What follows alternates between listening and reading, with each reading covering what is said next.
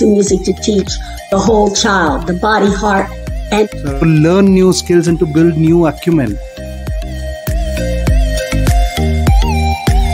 As the year goes on, I get closer and closer. We can always touch. It's not. When you get that, then you get a lot more excited about being around children. Normal, in a sense, with all of the changes.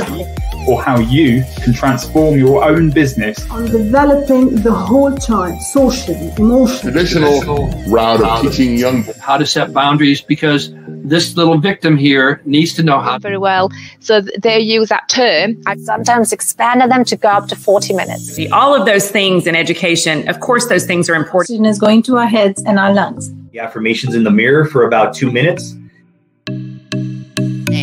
What did you do in order to get yourself going? This is amazing. It happens, what seems to happen quite a bit in our school. For the families to come, and they is that really for the child, or is it for us, for the parents? and doing new things for our brain. Who's orchestrating everything in this universe? Which parts of the brain are used? Based on that map that we have. See you with your smiling face. Atul, thank you very much for allowing me to join you. Namaste to you, my friends.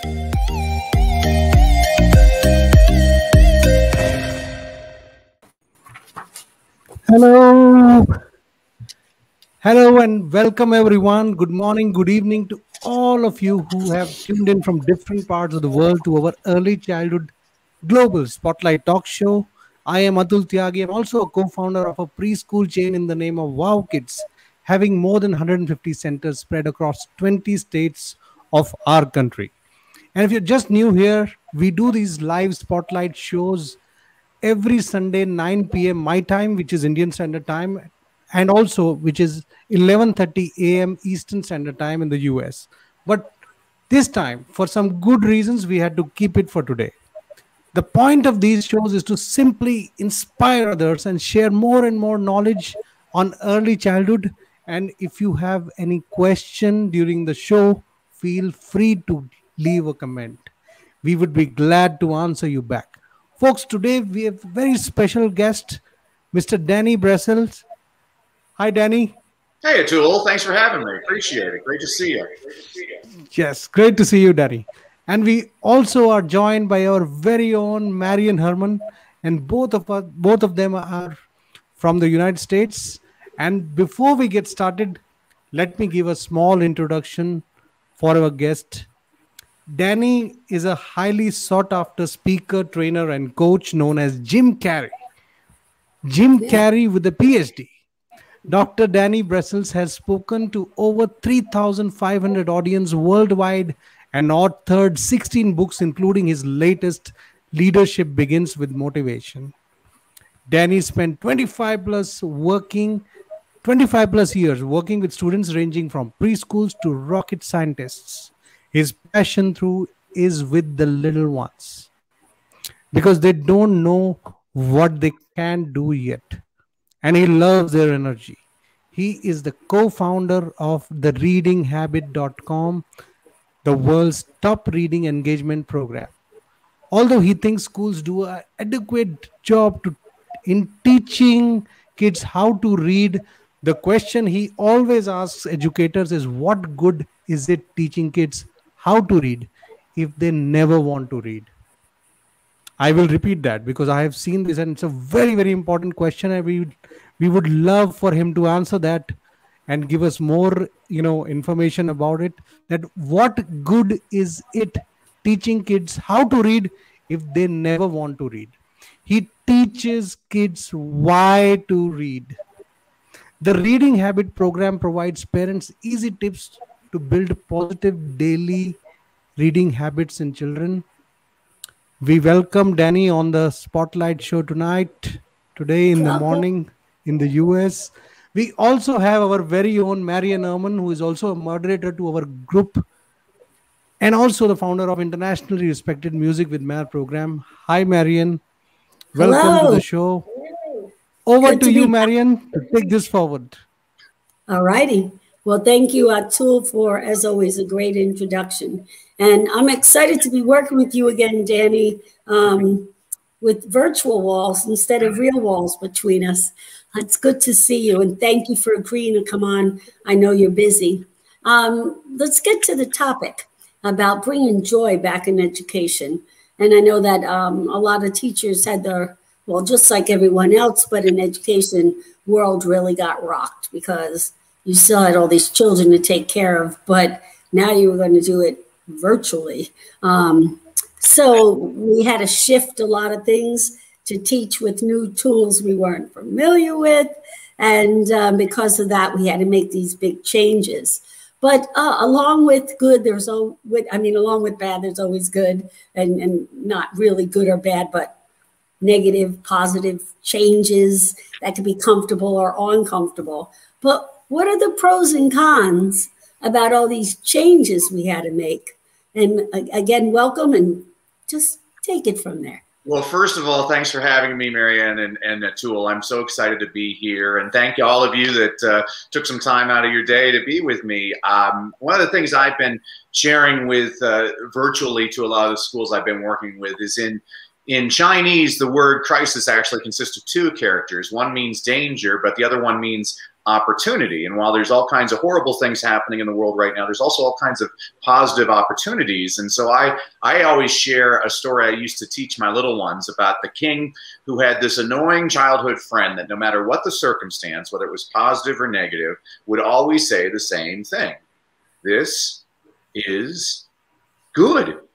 Well, the king was out hunting with his friend one day, and his friend was always in charge of loading the king's rifles. Well, something went horribly wrong on this day, and as the king fired his rifle, it blew his right thumb clear off, to which his friend replied, "This is good." The king couldn't believe his ears. He was so angry with his friend, he put his friend in prison. Well, a year later, the king was out hunting in forbidden grounds when all of a sudden he was captured by a tribe of cannibals. As the cannibals tied the king to the stake and put logs at his feet to set him aflame, one of the cannibals noticed that the king was missing his right thumb. Well, being a superstitious tribe, they never believed in eating anything that was not whole, and so they released the king to his freedom. Well, the king could not believe his good fortune. As he was running back to the palace, he recalled what his friend had said a year earlier. So he went to the prison, released his friend, apologized profusely, told his friend the entire story, to which his friend replied, "This is good." The king couldn't believe his ears. He's like, "How could it be good? I just put you in prison for a year." His friend looked at the king and said, "But if you hadn't have put me in prison, I would have been out hunting with you, and the cannibals would have eaten me." You know, so this is a time where a lot of people are hurting around the world, and we got to pray for those people. This is also a time where we have an opportunity to update our education system to meet the needs of 21st and 22nd century learners. This is good. Good. That's my response to you, Marianne. There you go. I love the story. Love it. So what is the importance of, leads into the next question here, what is the importance of joyful, positive environments in education? Academics, even the academic best versus average, or happy kids? What's more important? So Marianne, I'll teach everybody in the audience. This is a trick I used to do with my little ones. So everybody take out your index fingers right now. Come on, Atul, Marianne. Take out your index fingers. Okay, put them right now on the sides of your mouth. Okay, now push. We need more people smiling. You know, I see so many miserable people in the world. I always tell people, you know, happy teachers produce happy kids. Happy kids come from California, where I teach. You know, our attitude is contagious. And this is what I'm trying to create, this new pandemic, this virus of joy around the world, because I see so many people that think they got it tough. And one thing I've learned in life is no matter how bad I have it, there's always somebody else that has it worse. And perspective is a very valuable thing. And so, I mean, I think if you want to boost your teaching, it's all with your energy. I mean, people feel your passion. You know, I used to ask my colleagues, I'm like, why are my students so hyperactive? Well, it's because I'm hyperactive. You and I, Marianne, we were dueling banjos when we used to present in rooms next to one another. We're loud, we're chaotic. I was mentioning earlier to you before we went on the air that at movie theaters, before you see the movie, there's always a sign that says, silence is golden. Well, not in a classroom. You know, silence is deadly in a classroom. You know, it needs to be loud and chaotic. I want my kids hearing language, especially if you have people that are trying to learn English as a second language or whatever the language they're learning. They need to be exposed to a lot of language and a lot of energy. And that's what I'm always trying to create in my classroom, is that, you know, a lot of energy, a lot of joy. When I speak to different companies, I always ask executives, I'm like, what's the opposite of success? And they always say failure. I'm like, no, it's not.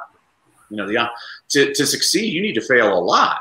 The opposite of success is not trying or quitting. You know, I want my kids, I always tell my kids, I'm like, if you're not making 25 mistakes a day, why are you here? That's what school's for, is to learn and to grow. And we need to celebrate our failures because it's getting us closer to our successes. And so that's what I try to bring into my classroom every day, Marianne, is that energy and that enthusiasm. Well, that's my little trick. What do you do, Marianne? Singing. I'm music. So, you know, we meet all of that criteria, because you can either succeed individually or you can succeed as a group. And if you make a mistake by yourself, you just keep on trying till you get it right. And there's that internal joy. And when you're with the group as well. But, you know, let's talk about the joy of reading, because now you have your energy it's harder. And I know with online, I get on Zoom and I'm like trying to get the kids, jump, you know, like I'm happy, but it's harder. You have to like do it 100% more, because they're not getting that fresh vibe from you, you know, real live thing. So here you are trying to get people to get excited about reading, but you're online. Well, that's fine. And so yeah, it's just a different challenge, Marianne. I mean, you know, it's ironic because people call me America's leading reading ambassador, which always cracks me up because I grew up hating reading. My father is a librarian. I always hated public libraries growing up. They always smelled funny. The furniture was uncomfortable. There was always some elderly woman telling me to be quiet. There's always a freaky homeless guy who thinks he's a vampire in the library. I always hated the library. And it wasn't until I started teaching in the inner city where I realized, wow, shame on me. I didn't realize all the advantages I had growing up, Marianne. I mean, I had both of my parents in my home. We weren't very wealthy, but we never starved. We always had food on the table. My family always had dinner together. We always talked to one another. We always had plenty of books around us, and my parents read in front of us and to us. And I realized, wow, I need to spread that joy with my students as well. You know, Atul had mentioned it earlier. That's the question I always ask teachers. I mean, I think schools do an adequate job of teaching kids how to read, but what good is it teaching a kid how to read if they never want to read? I teach kids why to read because I've never had to tell a kid, go watch TV. I've never had to tell a kid, go play a video game. And I never want to have to tell a kid, go read a book. I want to make reading so much fun for those kids that they choose to do it on their own. And that begins with interest, you know. So Atul and I were talking earlier. I've done a lot of work in India, and all I have to do is find out what the kids are interested in. So here's a secret I always tell teachers and parents too. I mean, if you're a mom watching, this is very important. 4 out of 5 struggling and reluctant readers are boys. You know, boys and girls are very different. Girls will read books about little boys. Boys have no interest in books about little girls. You know, and there's a great scene in one of the Diary of the Wimpy Kid books, which I absolutely love, where the mother decides to create a mother-son book club. And so the mother brings all the books that she wants to read with the boys. And so she brings books like Anne of Green Gables and Little House on the Prairie and Sarah Plain and Tall. And the boys, they bring their books, and it's like comic books, How to Cheat at Video Games, the Book of Bodily Functions. I'm like, that's exactly right. You got to find the interest of the kid. I can't tell you how many 14-year-old boys, there's no way I'm going to get this kid to read this textbook. But if I give him a manual on how to fix a motorcycle, he'll memorize it from cover to cover because he's interested in it. And so that's what I'm constantly trying to figure out is, well, what are the kids interested in? Now, is it tougher to teach that way? Absolutely, because every kid is different. But, anybody can be a teacher. It takes a lot of hard work to be a good teacher. Same thing as a parent. I'm a parent of 3. All 3 of my kids are completely different. I have to figure out different strategies with each kid. And that's what we do as teachers all the time. And one of the things I've always loved about you, Marianne, you and I both believe in music. I mean, when I taught middle school, I used to sing with my guys all the time. People can't believe that I sing with all age levels. I mean, middle schoolers are always like, man, I hate this, man. I hate singing songs, man. You wore that jacket yesterday, man. They always get personal in middle school. And then the one day we don't sing, they're man, yeah. And we always sing. And the reason I like singing is it's a great opportunity to be in a group. I mean, I don't care how rotten your day's been. You sing and try to stay angry, It's like, sweet Caroline. What? I do that all the time with, and my little ones love it even more. But I mean, I went the wrong way. I started off as a secondary teacher. Then I went to middle school and upper elementary to lower elementary and preschool, and like preschoolers and kindergartners, I call it New York, New York. If you can make it there, you can make it anywhere because those kids are nonstop. You got to switch things up every 9 minutes. They, little ones, they constantly, like, you can't stink. They're sitting there. Come on, what's next? What's next? And I love it. I love that energy, and we're going full force all the time. So I always say that to my early childhood educator friends. You're the best type of teacher. I mean, what works for a corporate executive does not necessarily work with a kindergartner, but what works with a kindergartner works with all age levels. Yes, very well said. Very well said. Great point. Actually. Very true. So if you can teach children in kindergarten, then you can very well take a conference or, take a training for adults. Very well. I think it's a great point. Yeah. Because you need to do, every second you have to try to do something which, keeps their attention on you. So that's very, very important. You can't even miss a second. 3 seconds, 1, 2, 3, you miss their attention and you're gone. So, and you have to have fun. As a teacher, you have to have fun with it, Atul. I mean, my students would get bored with me. I'm like, hey, kids, you're not listening to me. I'm going to go get Australian Pete to come read to you. I'd leave the classroom, come back in and say, g'day, mates, just got done putting a shrimp on the barbie. Your teacher said you want me to read to you. And the kid's like, yeah, it's Australian Pete. It's me.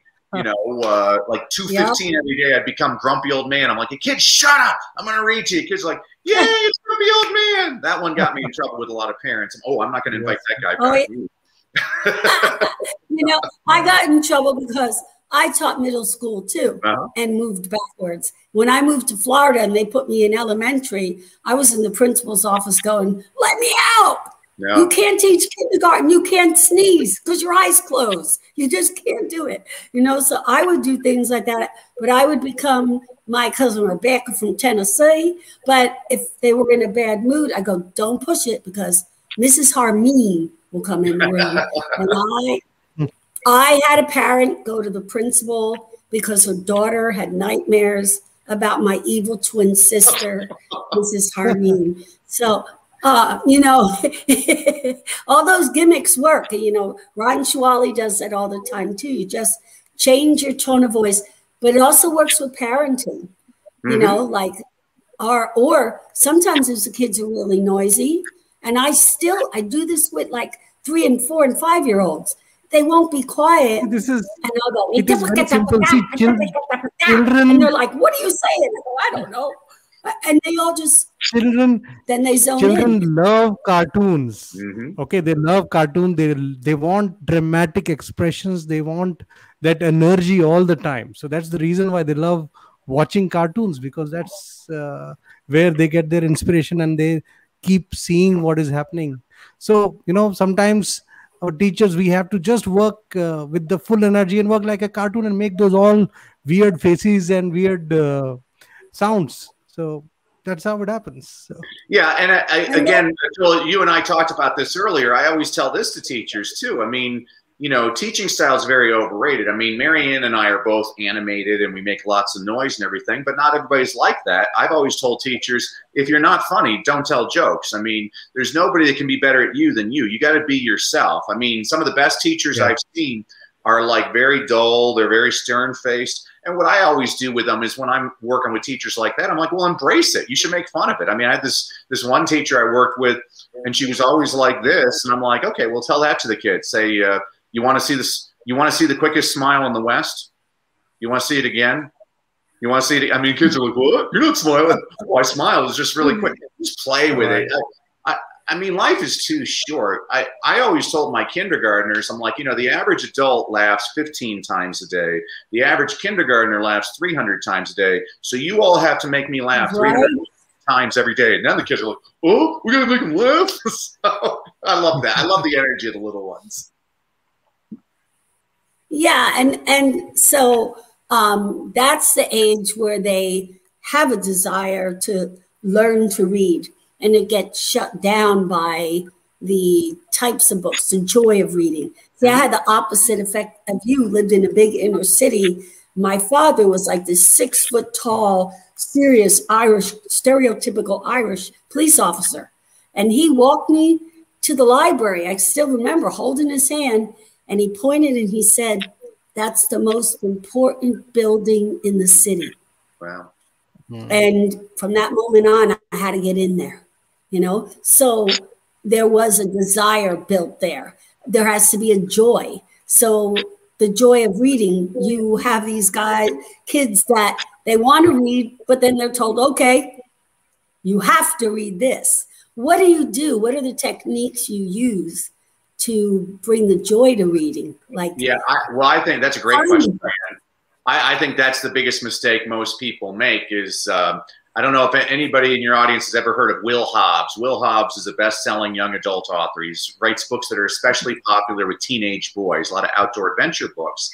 And Will also happened to be my 7th grade reading teacher in Durango, Colorado. And Will, he was the guy that got me interested in reading. He had 5,000 books in his classroom. And every day at the beginning of class, he would tell us what he was reading. We would tell him what we were reading. And for the rest of the 50-minute period, we read. And whenever we finish a book, we go up to Mr. Hobbs. He put down the book he was reading, looked through our book, asked us 3 or 4 questions, and if he was satisfied with our answers, he gave us a point. Every book up to 200 pages was worth 1 point. Every extra 100 pages was worth another point. You needed 25 points to get an A, and the top 5 point totals had their names written on the board. And I wanted my name on that board. So 20,000 Leagues Under the Sea by Jules Verne, 500-page book, 4-point book. Also, an excellent Disney film starring James Mason and Kirk Douglas. And I didn't really feel like reading a 500-page book, so I took the book up to Mr. Hobbs. Oh, no. And I learned a valuable lesson that day. Books aren't always like the movies. And guess what Mr. Hobbs did? He gave me the 4 points. And that's when I learned one of the best teaching tricks ever. Guilt works, because I read every word of every page of every book from that point forward. Wound up with 44 points, went well above and beyond what I had to do. He used the single greatest reading strategy I've ever seen a teacher use. I'm going to share it with your audience right now. He found out what I was interested in, which was football. And at least once a week, he'd bring me a football book and say, hey, Danny, I think you'll enjoy this book. Check it out. What are the odds I open up that book? In my experience with all age levels, 100%. Kid might not read it, but they're going to open it. And also in my experience, by the 4th time I do that with a kid, they're going to try and read that book, because there's nothing more powerful than somebody significant in your life, a parent, a teacher, a coach, a pastor, saying, you know what, I was thinking of you when I was reading this. And so that's the strategy I'm constantly doing. I'm trying to figure out what it's like going to a clothing store. I'm trying to figure out what fits every single student. And when I taught middle school, the way I would do that I was the only teacher in the history of my school to have no students tardy. And the reason was because I always started class with a read aloud of Paul Harvey. When I was a kid, I used to listen to Paul. I loved him. He passed away a couple of years ago at the age of 325 years old. And Paul Harvey always had these 5-minute read alouds where he's like, I'm Paul Harvey with the rest of the story. And so the book that I just wrote, The Leadership Begins with Motivation, it's filled with books like, it's like little stories that I read to get the kids interested. So if you'll accept this, I'm going to read you a quick one right now. So this is the way I get kids on reading. So here's one. I read, on the morning of January 17th, 1977, Gary Gilmore, in a plain t-shirt, strapped into a chair with a bag over his head, awaited a firing squad of 5 law enforcement officers to execute him at the state prison in Draper, Utah. Convicted of murdering a gas station employee and motel manager in Utah the year before, Gilmore would be the first person in the United States to be executed in nearly a decade. Shortly before his execution, prison officials asked Gilmore if he had any last words. Neither he nor anyone else that day would know the impact of those words. Over 10 years later, in 1988, Dan Whedon, an advertising executive who co-founded the Whedon and Kennedy Agency in Portland, Oregon, made something of a morbid pitch to a struggling fashion company. He recalled the inmate's final words and used a slight variation for his pitch, and seemingly everyone hated his idea for the company's new slogan. Just trust me on this one, Whedon implored the company's co-founder. And the co-founder, his company, and the public have not looked back since. The co-founder's name was Phil Knight. The struggling brand he co-founded was a shoe company called Nike. An advertising executive, Dan Whedon, slightly altered death row inmates Gary Gilmore's final words, "Let's do it," into the phrase, "Just do it." The phrase has become Nike's signature slogan, helping to turn a niche brand into a global multi-billion-dollar giant and etching the phrase indelibly into consumers' minds around the globe. This is how I get kids excited about reading, is now they're interested in learning more.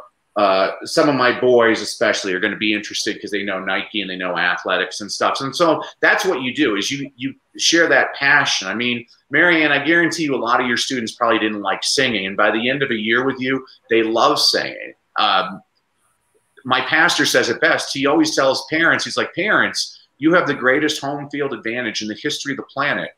You could be the worst parent ever, but your kid doesn't know it. To them, you're mom or dad. And that's our power. That's our impact. When kids are with us every single day, they're watching us. You know, this is why reading is so important to me. I always tell parents, kids aren't stupid. They don't see us reading. They're never going to be reading. So if you want your kid to be a reader, you need to be a reader in front of your child. And if you either read in front of them, read little short stories like that to them. I mean, Atul, I'm writing a new book, and it focuses a lot more on stories like that, only from people around the world, a lot more women, a lot more minorities. And there's this great story, and I'm sure you're familiar with it because it took place in Northeast India. There was this poor farmer, illiterate farmer, and in 1978, on his island in the river, it was a horrible drought, and he saw like 200 snakes had died because the sun was so bad. And so what did he do? The next day, he planted a tree. And the day after that, he planted a tree. 50 years later, the guy's been planting a tree every single day for 50 years. And about 2008, the Indian government decided, all of a sudden they discovered there was a herd of 100 elephants in this sanctuary. There's now a forest in Northeast India, which they named after this poor peasant, that's over 2,000 acres. He's got like jaguars, all these rare birds are living there. One man single-handedly created a forest in India. If that poor illiterate farmer can do that, I always tell this to my little students, what do you think you can do? All of us have the ability to have a huge impact on the world. And with little ones, the first one I always say is, hey, you have no idea just giving a smile to your mom and telling you you love her, how that's going to impact her entire day. So it's the little things. I'm sorry, you always ask short questions. I give long answers, but I get very excited about it. That's what I like. That's what we need. So yes, that absolutely. Kind of that's what we need. Like, you've traveled around the world, and we have people watching from around the world. We have someone from Pakistan that just commented to you, and We have people from Egypt, India. And so parents, teachers all over the world have the same concerns, no matter where they are. So the same philosophy applies across the board to everyone. Have you found some things that are different, that stand out? Or is it just basically give my child the best I can? Yeah, it's amazing, Marianne. I'm very blessed. I'm a visiting distinguished professor at the American University of Cairo in Egypt. And when I was in Egypt right before the pandemic hit, I was blessed. I got to speak to a lot of private Islamic schools, and it was incredible. I had this one audience of 400 parents showed up at 2 in the afternoon for a training from me. It was amazing. It was like the Islamic Brotherhood. All the men had the long beards, and all the women were wearing burqas. And we were talking like this, and I thought that was so important for me to see. I'm like, shame on me. I had all these preconceptions, and all of a sudden I found out my Muslim friends are just like you and me. They have the same concerns as parents. And I shared with them a story. I'm like, I was reading this book recently. I don't know if any of you have ever read it. It's called The Quran, and they all laughed. And I said, oh, well then you know the story in the Quran when the Archangel Gabriel appears to Muhammad in the cave. What's his first instruction of Muhammad? Because the first pillar of Islam is to read. And so I told the parents, I'm like, so not only should we get our kids reading, it's actually written in your most sacred text that it's your duty to get kids reading. And everybody's like, oh my God. And I'm like, see, the more we're different, the more we're the same. I don't care where I've been in the world. Every parent wants their kid to have a brighter future. And that's what I love that. And I love, you know, I know a lot of parents are watching right now, and I want you to know you're doing fine. You know, there's no manual teaching you how to be the best parent. You can only be the best parent that you can be. And that's the standard you have to hold yourself to, is don't compare. You know, President Teddy Roosevelt said comparison is the thief of joy. You know, don't compare yourself to other people. Compare yourself to you. Can you be better today than you were yesterday? This is the same thing I always teach kids. You know, no matter what age I'm teaching, whether it's my little ones or my older ones, as they exit my classroom every day, they have to hear me say the same thing. I always remind them, remember kids, education is valuable, but execution is priceless. Knowledge is not power. Only applied knowledge is power. Knowing what the right thing to do and doing the right thing are two different things. So go out in the world and do the right thing. Be the difference. That's what I always tell my kids, and I would say the same thing to any parent out there. You got to be a better version every single day. Again, long answer to a short question. I think very, very important that you're giving a lot of motivation to us, that books can give you knowledge, but if you don't execute all that knowledge, all the good things that you learn from books, then I think it's useless. So execution is very, very important. Absolutely. Very, very important. You can have, there are millions of books who can, you know, which can really ignite that passion within you. But a lot of us, you know, we keep thinking and we keep thinking and keep thinking, and finally no action. No action. But then that's very important. So even teaching this to the children that go out and execute is also very, very important. Absolutely. Absolutely. And actually, you know, before I forget, I wanted to offer all of your audience, I wanted to give them a couple of freebies for joining me and for being patrons of your show. If your audience goes to freereadingtraining.com, freereadingtraining.com, I'm going to give you 3 goodies. First of all, I'll give you a complimentary e-copy of my book, Read, Lead, and Succeed. It's a book, I wrote it for a school principal who didn't know how to engage his faculty. So I said, okay, I'll write you a book. So every week I give you a concept, an inspirational quote, an inspirational story, a book recommendation on a book you should read, but you're probably too lazy because you're an adult. So I also give you a children's picture book recommendation that demonstrates the exact same concept. You can read that in 5 minutes. I'm also going to give you access. And I don't know if it's giving you access right now, because in a couple of weeks, starting July 19th, we're doing a 5-day Get Your Son to Read challenge in 5 days for parents, especially moms, because that's usually the tough one, is moms trying to figure out how to get their boys reading. And so that's my specialty, is I just give real easy tips for any parent. You know, you don't have to have a PhD to be a really good parent. You just have to care. And I mean, what I love is in my reading engagement program, I've actually taught some parents how to get their kids to be really good readers, and the parent themselves didn't know how to read. But this is what you have to understand. Just holding a book in front of your face and showing enthusiasm for that book, that'll get the kid interested in the book. It's real easy little tricks that, you know, one of the tricks I always give people, parents will, here in the United States, parents always tell me, oh, I got nothing to read at home. I'm like, oh, I bet you do. You know, a lot of people don't know in the United States, for the last 30 years, there was a law that every television set has to have closed captioning, subtitles at the bottom of the screen. I always tell parents, turn on the closed captioning, and parents say, well, wait a sec. If the show is in English and the subtitles are in English, what good does that do? I'm like, well, that's a fair point, but let me make a point.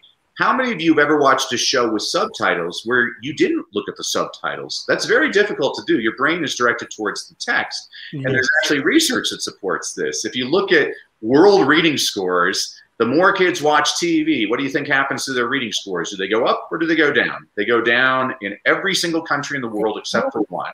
The country with the highest reading scores watches the most TV. It's Finland. How can that be? Well, Finland makes really bad TV shows. So they have to import all these old American shows like Brady Bunch and Gilligan's Island, and they have subtitles. The kids are reading the subtitles all the time. It's a really easy trick for any parent that has access to a television. You know, when I'm in India, a lot of the parents, there's a really great oral storytelling tradition in India. And I say, that's great. Yes. Tell your kids stories. You know, kids need to hear about, you know, I always tell teachers, you know, how do you ever expect a kid to share stories with you if you never share stories with them? When I was a first grade teacher, the silliest thing I ever said to a group of first graders, I looked at my kids one day, I said, okay, kids, write about your lives. And they look at me like I'm from outer space. They're like, we're only 6. Nothing's happened to us. I'm like, no. Things happen to you every day. I'm like, when I was in first grade, I had a teacher, she called me stupid in front of the class. She smacked me on the hand and she got me to cry in front of everybody. So the next day I was walking to school and I had an apple and I peed on the apple. I delivered the apple and gave it to her. She ate the apple and said it was the best apple she had ever had. And my first graders are like, that is awesome. You know, this is also the reason I've never accepted food from a child, you know, but again, if you want kids to give you stories, you got to give them stories. So, and again, it should always be fun. I mean, if it's not fun, you're not going to do it. Really, the basis of everything I do is habit formation. You know, you have to create positive daily habits. You can create negative habits, but you can also create positive habits, but it's about consistency and routine. And if I'm not having fun doing something, I stop doing it because I know it's never going to last. So these are just some of the little tricks for parents and teachers out there, too. I appreciate all the questions you guys are asking. Great. That's really, really great. I think a lot of information. So can you tell us a little more about this reading workshop that you do? Sorry, Marian, but it's, I seem to get, you know, this is a very, very important topic. I was just going to ask if you were going to put the URL for the freebies across the bottom. Oh, yeah. So everyone have. Freereadingtraining.com. I saw you typing it up too. Yes, free reading. Yeah, freereadingtraining.com. And again, in a couple of weeks, we're going to do a 5-day challenge where every day for an hour, I'm going to give some new tips for people to get their especially their sons reading. Basically, my reading engagement program, there's 2 numbers I always focus on. So the first one is 67. It's designed to last 67 days. And people always ask me, well, why 67 days? Well, a lot of people will tell you it takes 21 days to change a habit. And to those people, I say, show me the research. It's a bogus number. I actually know where the number comes from. It comes from a wonderful book written in 1960 by Dr. Maxwell Maltz called Psycho-Cybernetics. Now, Dr. Maltz was a plastic surgeon. And in the preface of the book, he wrote that he noticed it took most of his patients about 21 days to get used to their new faces. Well, a lot of self-help gurus, people that I respect, took this number and started telling you, oh, it takes 21 days to change a habit. But there's no research whatsoever on that. So back in 2009, researchers at the University of London did a habit formation study, and they found it took anywhere from 18 to 254 days to change a habit, and the average was 66 days. Well, I don't like the number 66, so I threw in a bonus day, 67. And it depended on the habit you were trying to change. So for example, if Atul, you decide you want to drink a glass of water before breakfast every day, that might take 18 days to make that into a habit. Well, let's say Mary Ann wants to quit smoking. Well, that's going to take 250, not that Mary Ann smokes, but if she wanted to quit smoking, that's going to take 254 days to change a habit. And this is why this is important. Let's say I go on a diet and I follow it religiously for 21 days, but on day 22, I fall off the wagon. Well, I blame myself, which is absurd because research shows it takes at least 3 times that long on average for people to form habits. So my program takes 67 days. And then the other number I always encourage parents and teachers to pay attention to is 20. So researchers around the world were looking at habits of successful students. They were trying to figure out characteristics, and they discovered one which amazed them. It was the number of minutes spent reading outside of school.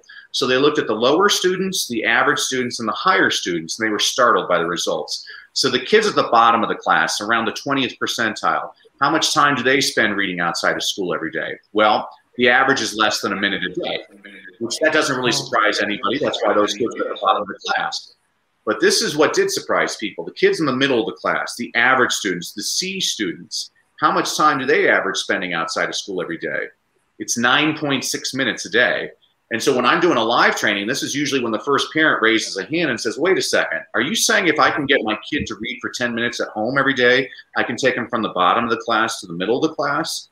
That's exactly what I'm saying. The research is pretty conclusive on this, but this is even more startling. The kids near the top of the class, in the 90th percentile, do they spend 3 hours a day reading outside of school? No. Do they spend 1 hour a day outside of school reading? No. The average was just over 20 minutes a day. This is my goal for every parent. I'm like, 20 minutes a day. We're going to find 20 minutes to get your kid reading outside of school. And here's what's great. 2 things. First of all, being read aloud to is just as good as the kid reading on their own. So if a parent is driving their kids to school every day, it takes 10 minutes both ways. I'm like, put in an audio book. You just covered your 20 minutes to and from school. The other thing is they don't have to be consecutive minutes. So maybe you only have 2 minutes at 7 a.m. every day and 5 minutes at noon and 10 minutes here. They can be stacked throughout the day. So it's all about building positive habits, you know, and this is really important. It's a whole lot easier to build a positive habit in a child than to destroy a bad habit. Our job as parents, our job as teachers is to build positive habits in our kids, you know. So everybody in your audience, they're watching this podcast, it's not really a podcast, a Facebook Live every week. That's a positive habit. I like being around people that aren't complacent, people that constantly want to learn and get better. So this is a positive habit. But like if after the Facebook Live, you go out and get drunk, well, that's a negative habit, you know. So what we're trying to do is to form positive habits with our kids. And as parents, it's good for us to always model positive habits in front of our kids. So again, very long answer to a short question. But absolutely, you've given so many strategies to all of us. Even, you know, we want to inculcate this habit. And as you rightly said, this has to be, you know, parents will have to lead by example. You can't just give them a book and, you know, tell them to read it. You will have to, and especially you told, I think 20 minutes per day is, I realize because I'm a father to twins who are turning 9 in a couple of days. So congratulations. 20 minutes, very, boys or girls, Atul? A boy and a girl. Okay, good. Yes. Are you, so I used to run a nonprofit called Real Dads Read, and I used to always challenge dads, Atul. I'd say, hey, Dad, you want to know why your kids like football so much? It's because that's the only time you spend with them. If you spent your time reading with them, they'd want to be readers. So your twins, your 9-year-olds, they're watching you, you know. And so one of the things I would encourage you to do, Atul, and you probably are already doing it, is my favorite time of day is reading with my kids. And so I have 3 kids, and so each kid, I have a different book that I'm reading. So my oldest daughter is 17, and we're reading this series, I think it's Shadows and Bones is what it's called. So I read that with Kate. My son we're reading The Killer Angels, which is about the Battle of Gettysburg. And so I read that with him. And then my youngest daughter, we're reading Around the World in 80 Days. And so, and even with my wife is a big fan of Diana Gabaldon. So we're reading the Outlander books together. But this creates personalized relationships with important people in my life.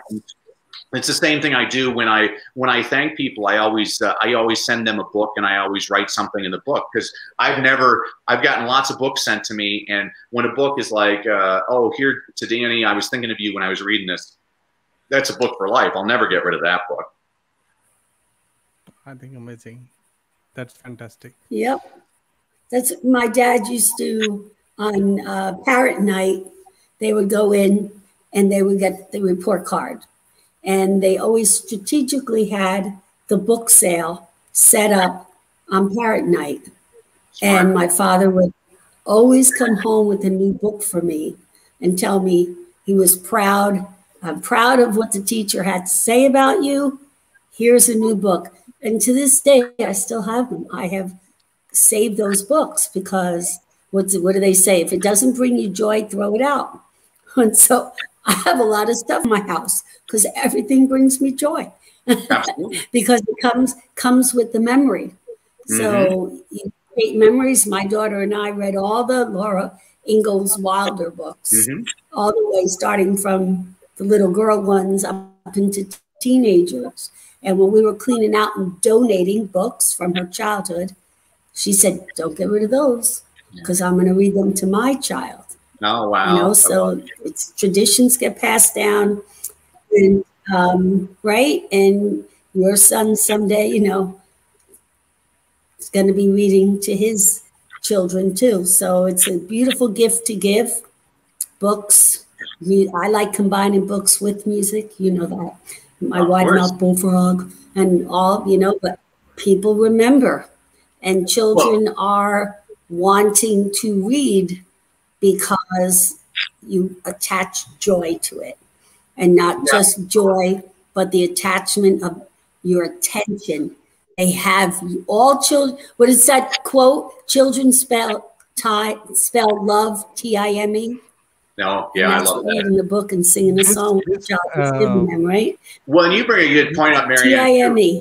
Yeah, you also bring up a good point, though, and I want the audience to really listen to this. Reading doesn't have to be narrowly defined as books either. You know, I know plenty of kids that they don't like reading books per se, but I can get them music lyrics and they'll read music lyrics, or I can get them reading comic books. It's always huge. I mean, when I do corporate trainings, I always ask the executives, I'm like, what was your favorite book growing up? And 70% of the audience is like Fantastic Four, Spider-Man, Batman. I mean, those count. And so, you know, or my parents, my mom, growing up, my mom has never received a piece of mail that she did not feel compelled to read aloud to every single person in the room. So she read aloud to us all the time. She'd read aloud newspaper things all the time. And so there's all kinds of different things. I was working with a 4th grade boy, and his teacher's like, Deshaun don't know nothing. He don't know how to read.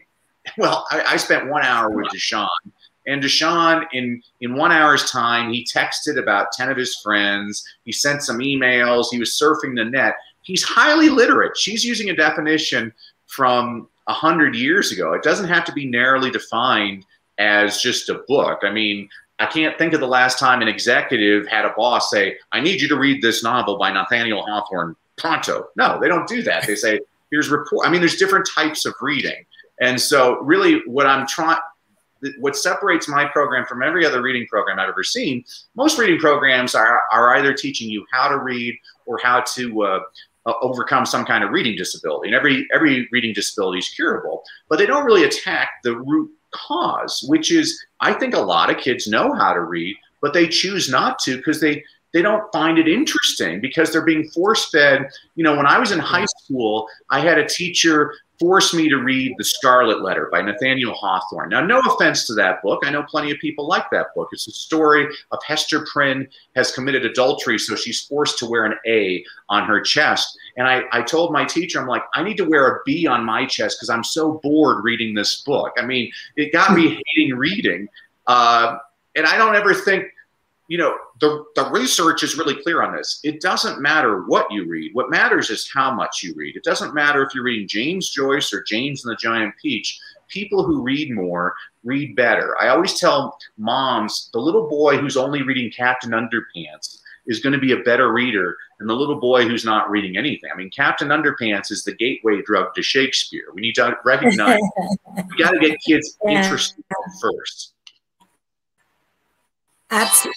Absolutely. And late in the game, but they also found that this is why on the SRA test that we used to take, where they make you read these passages and then you have to answer these questions, and the passages were so freaking boring. You know, like Aqualung was developed because, and it didn't. And then somebody genius thought, let's make these paragraphs something that will get their attention. And then they realized the children weren't doing poor on reading.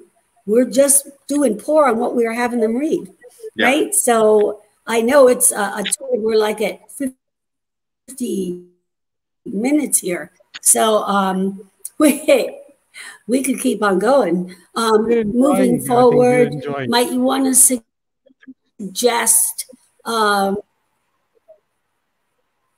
books? I know you have several books. Where can teachers find your list of books that you all that? And we will put it up in the well, again, if comments. You just go to free reading training, if you go to thank you, Marianne. I mean, if you go to freereadingtraining.com, everybody's going to get a complimentary e-copy of the Read, Lead, and Succeed book, and so that has information on there. Really, I came on because I really wanted to serve you and the audience. We're doing this reading challenge in a couple of weeks.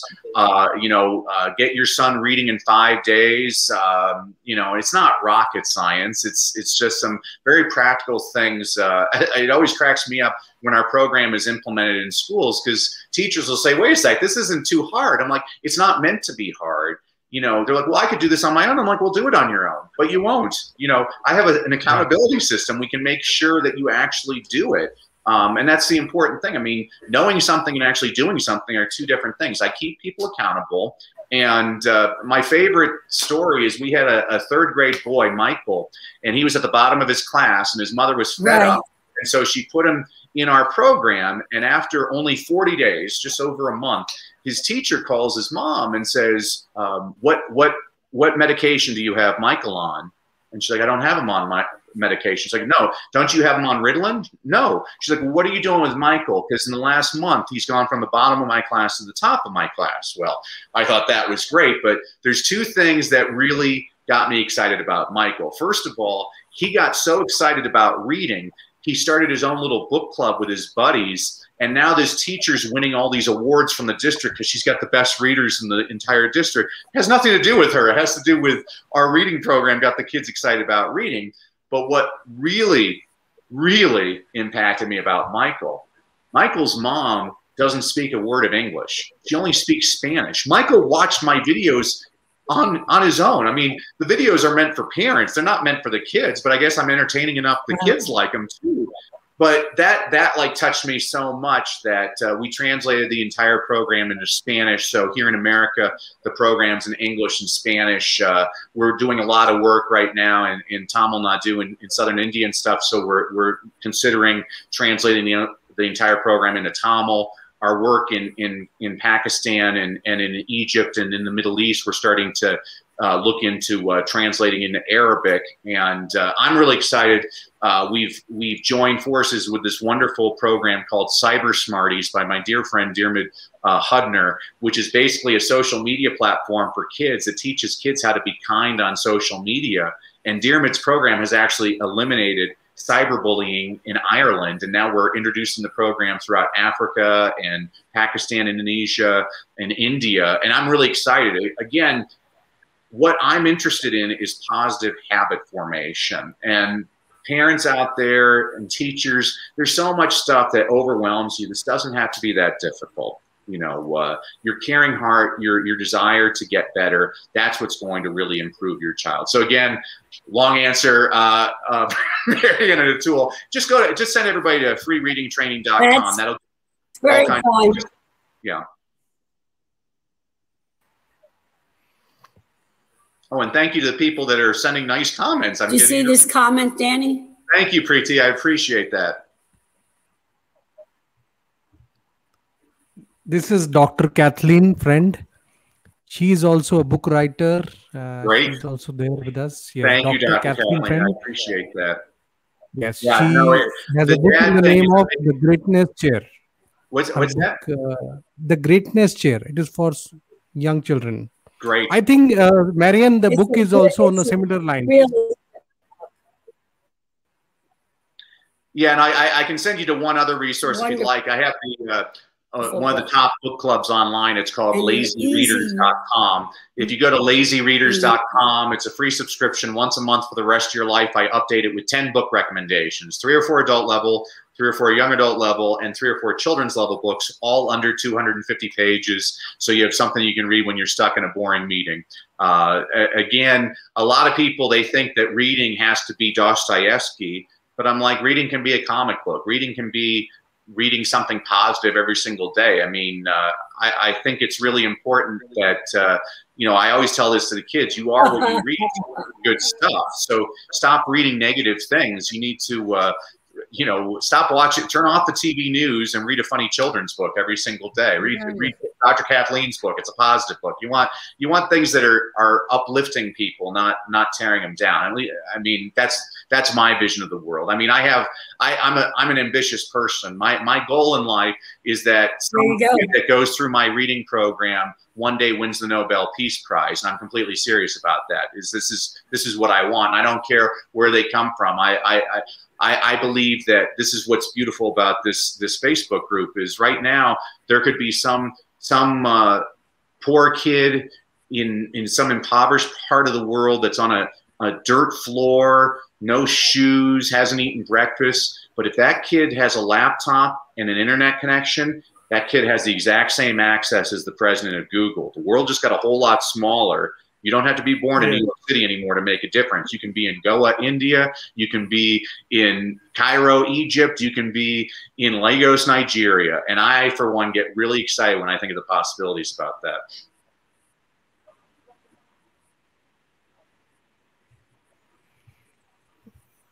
Well, you have definitely made a new friend from Pakistan today. Yes. What's the name? Uruj?